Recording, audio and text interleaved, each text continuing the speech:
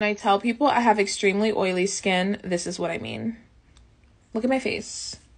It's not wet. I did not apply water to my face. My skin produced this oil.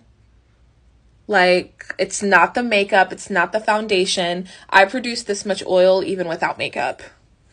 Like, what in the world? I've blotted twice today, and I blotted 2 hours ago. I had that problem myself, and here's some things that will help you out. First up, let's get this straight. Do not use blotting paper. It will only make it worse. Number 2, do not skip your moisturizer. Your skin is producing that much oils because it's not hydrated properly, so try using an oil-free moisturizer. Number 3, and this is essential, use a salicylic acid serum. Not only will it get rid of your acne, but also reduce oil production. Hope this helps, and make sure you follow for more.